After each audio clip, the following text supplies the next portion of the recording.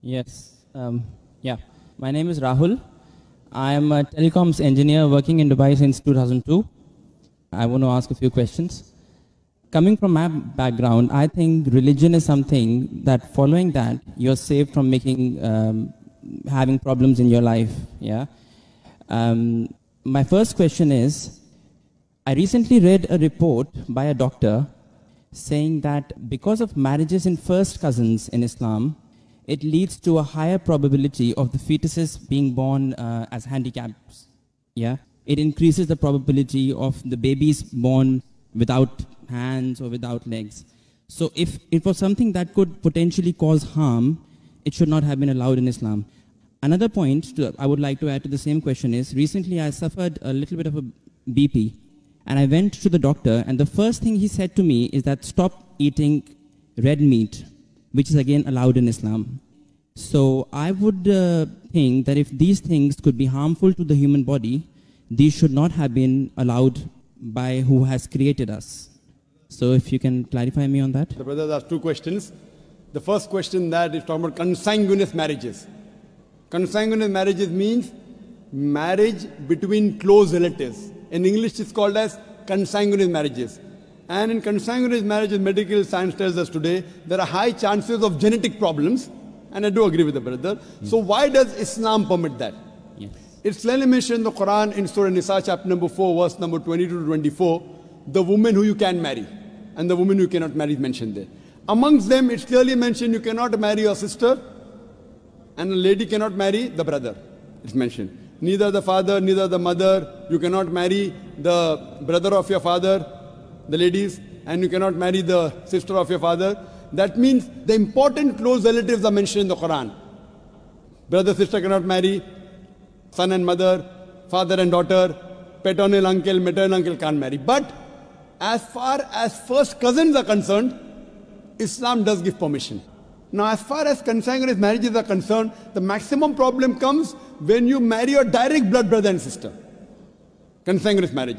Even if you marry your direct father, daughter, mother and son, or your uncle, the chances are also there if you marry your first cousin, but it's negligible, very negligible.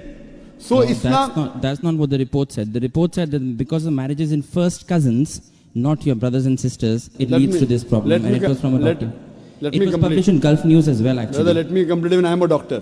Ah, okay. Fine. Even I am a medical doctor. Yeah. It means medical doctor with that doctor. Yeah. The chances in direct relatives are very high.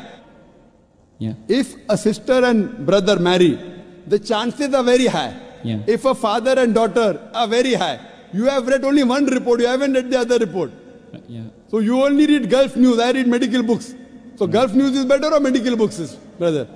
Right, so your point is marrying in first cousins, the chances of getting problem is negligible. As compared to brother and sister. As compared to. Yes, compared to. But still there is a... Brother, will you let me complete my answer? Or? Sorry, yeah, please. So you have more faith in Gulf News? No, not really. I'm here to find the truth. That's right. So what you realize that consanguineous marriage, and I agreed with you. I didn't say it's not there. Yeah. So I'm not trying to beat around the bush. But compared, it is negligible compared to direct blood brother and sister. Now, I do agree that there are medical genetic problems in various ways. But this report is there when you have continuously generation after generation. According to Dr. Ahmad Sakari says, the Prophet said, do not marry first cousins generation after generation. If you do it once or twice, it is no problem. Yet, even if you marry not cousins also, you can get a problem. Do you know that? Yeah, so that doesn't mean that you stop marriage only. Right, so there is a hadith which says that do not do it generation after generation. Yes, but otherwise generally there's no problem. Right. Fine? Okay. So coming to your second question. Yeah. You went to a doctor and you said you had high BP. Yes. Doctor said you have red meat. Yes. So why does Islam allow red meat? Yes. You know, my friend went to a doctor and doctor said you have diabetes, don't have sugar. Brother, why do you have sugar? Right. Why? Don't have sugar. My friend went to a doctor, doctor said you have diabetes, don't have sugar. Brother, do you have sugar? Yes, of course. Why you have sugar? Stop having sugar. Yeah, but we can live on vegetables, easily possible. Can you live without having sugar? Can you live without having sugar? Even vegetarians have sugar, brother. Yeah. Are you educated? Yeah. MashaAllah. The problem is that person had a problem with his pancreas. Yeah. In the pancreas, there are islets of Langerhans which break down the sugar. Because my friend had a problem in the pancreas, he could not break down the sugar. Therefore, the doctor said, don't have sugar. Right. So if you have some problem of red meat, you should not have red meat. Others can have red meat. Right. The Quran says, a general statement Quran says, eat what is halal and tayyib for you. There's a verse in the Quran, eat what is halal and tayyib for you. For a person suffering from diabetes, sugar is not tayyib. So according to the Quran, a person having diabetes should have less sugar. It's a general statement. Eat what is halal and tayyib for you. That means certain things which is good for others may not be good for you. But there are certain things which are bad for everyone. Alcohol. Alcohol is bad for everyone. It is prohibited for everyone. Pork is bad for everyone. Therefore, pork has been prohibited for everyone.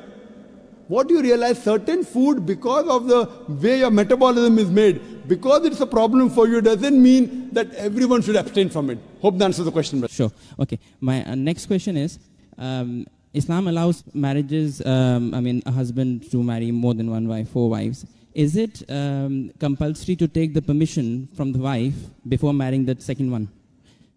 Because a lot of Muslim girls have told me that, they have to take permission from the first wife, so our interests are taken care of. I hope you don't intend to become Muslim and marry more than one wife, huh? No, I don't.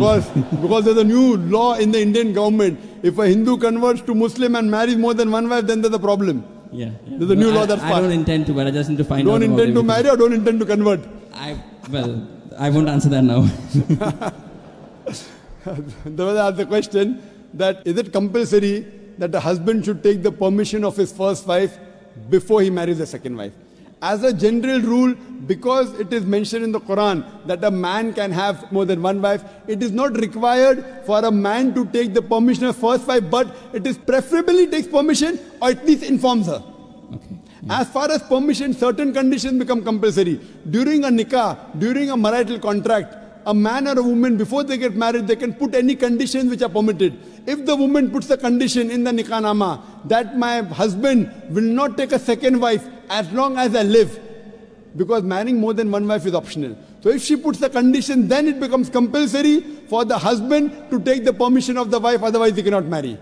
If this is not mentioned in the nikah nama, if it's not mentioned in the marital contract, it's not a must, it is preferable.